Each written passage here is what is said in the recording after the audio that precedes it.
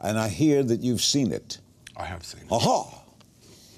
And I'm going to tell you the ending. You saw it at the You saw it at the Skywalker Ranch, right? Indeed. And everybody dies. Is that true?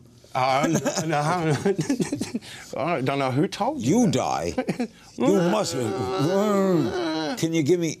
All right, we'll play it this way. Yeah, fair enough. One tweet about it. One tweet. If you could tell someone who has no idea there's ever been a Star Wars, and says to you, "Why should I see this film?"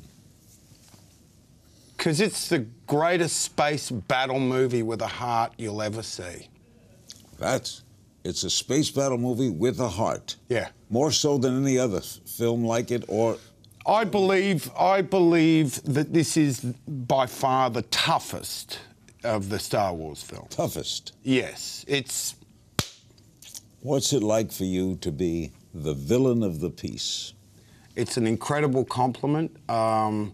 It means I get to hang out with Darth, which isn't bad.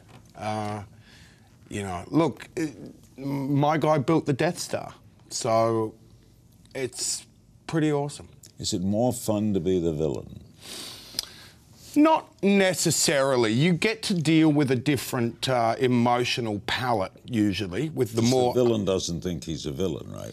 Yeah, generally speaking, although there are some, inverted commas, bad guys that revel in being a bad guy. I think, there are certain of them that would have been very aware of where they lived in this world and would have enjoyed the fact that they had this sort of power over others.